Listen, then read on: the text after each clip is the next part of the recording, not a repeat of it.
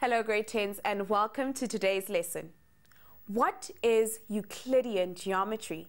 Have you ever wondered what the word geometry means?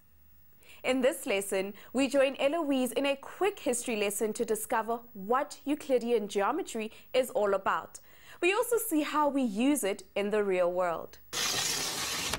Joining us today, we have Sharon. Hi Sharon, where are you and what are you doing? Hi everyone, I'm here in my dad's study trying to find out where maths comes from and who invented it. And what have you found? Not much yet, although I think I might need some help. Maybe I can help you. I have found a few things. Take a look at this. The world over, every civilization throughout history has measured the heavens, the earth, and achieved great feats of construction. And the mathematics used in those ancient times continues to be used today. Geometry. The earliest known use of geometry was for measuring land. So the word geometry comes from geo, meaning earth, and metry from the Greek word meaning measurement. In 3000 BC, the lands of Egypt and a part of Iraq, known then as Babylonia and Assyria, were flat, and the large rivers flowing through these countries often flooded. This meant that after every flood, the people living on the river banks had to measure out the boundaries of their land. This made them experts in the geometry of flat surfaces very quickly. They learned how to create right angles, use right-angled triangles, and they could calculate areas using simple multiplication. The ancient Egyptians went on to use their knowledge of geometry to put up huge buildings that still stand today. In those days, concrete had not been discovered. So they had to use their knowledge of geometry and their skills in stonework in order to build these huge buildings. They did this by using huge hand-cut blocks of rock and fitting them together like a puzzle. But it was their knowledge of triangles that led the Egyptians to develop a calculation for their most famous monument, the pyramid. Their measurements were so accurate that these monuments have lasted for over 4,000 years. And today, we accept the pyramids as being masterpieces of straight-line geometry. Wow, buildings that have lasted over 4,000 years and they didn't even use cement? That's pretty amazing. But have you thought about what was happening in the rest of the world at the same time? Say, somewhere like China. Well, let's have a look. During that same period, the Chinese also suffered from floods as the Yellow and Yangtze rivers often burst their banks. And their answer was either to build dams to hold the water or dig canals to let the water flow away. Then, by 1000 AD, the Chinese had developed new skills. They could build ships big enough to sail around the world, although they never sailed them that far. So, what maths do you reckon they used to build all these things? Geometry? You got it. Let's carry on and see what else was going on in the world then.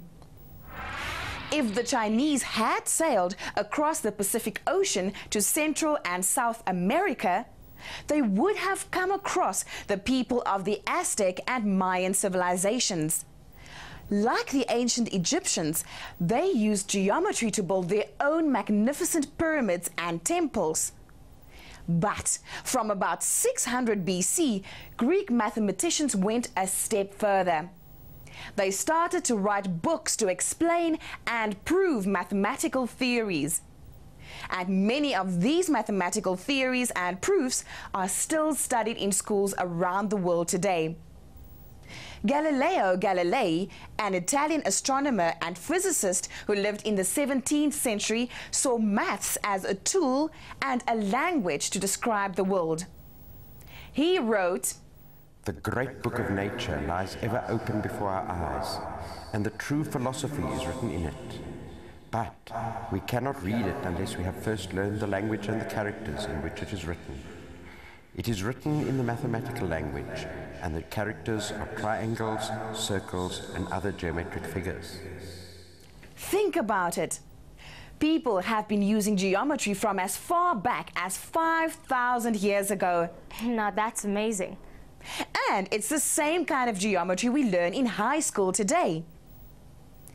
As long as humans have lived in communities, people have used maths to measure the land, construct religious buildings and altars, and calculate the positions of stars and planets.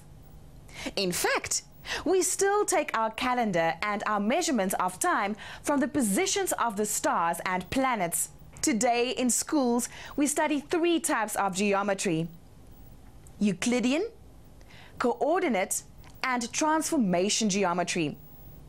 So let's start with Euclidean geometry. Euclidean geometry is named after the Greek mathematician Euclid.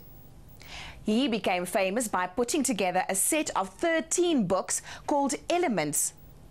In this collection, Euclid recorded all the mathematical statements and proofs that the Greek mathematicians of his time had constructed. Then he arranged them into a formal system. His focus was on using logical thinking and deductive reasoning to make mathematical statements and then go on to prove them. He called statements that had been proved to be true theorems. But this isn't just history.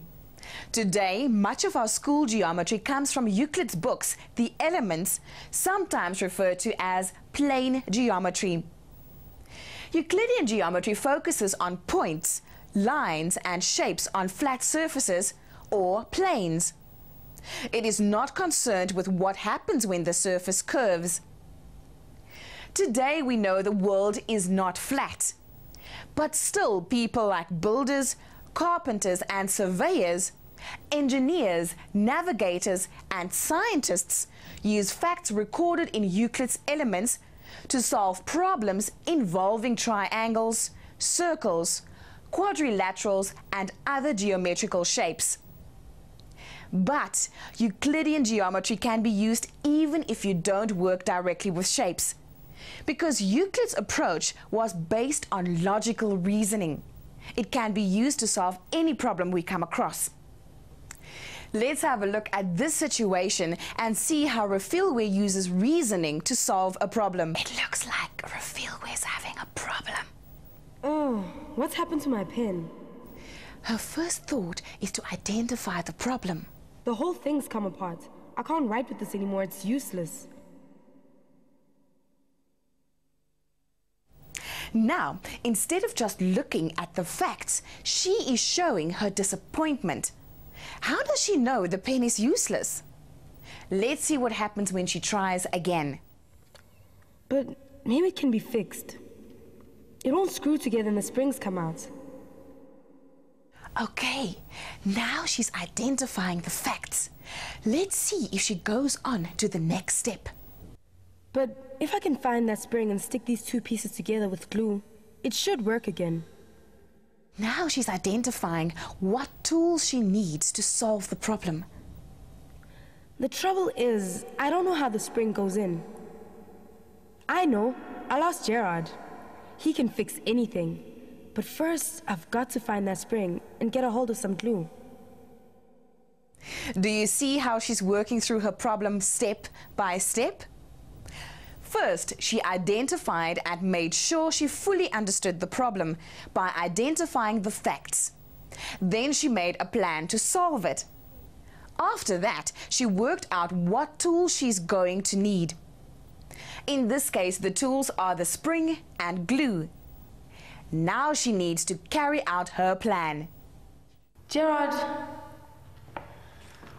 my pen's broken and I want it fixed. I've got all the pieces and I have glue, but I just can't figure out how to get the spring in place. Can you fix it for me? Let me have a go.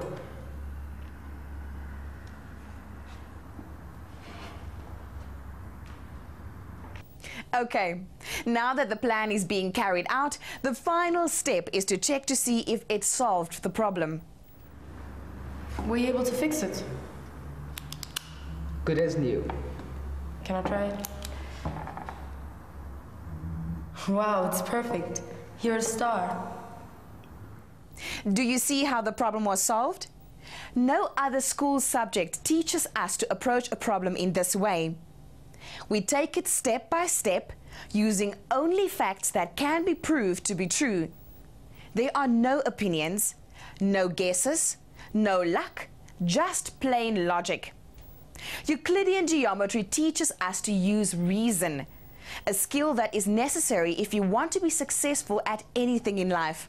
Seems a pretty easy skill to learn. It is. Many people use this skill every day without even realizing they are doing it.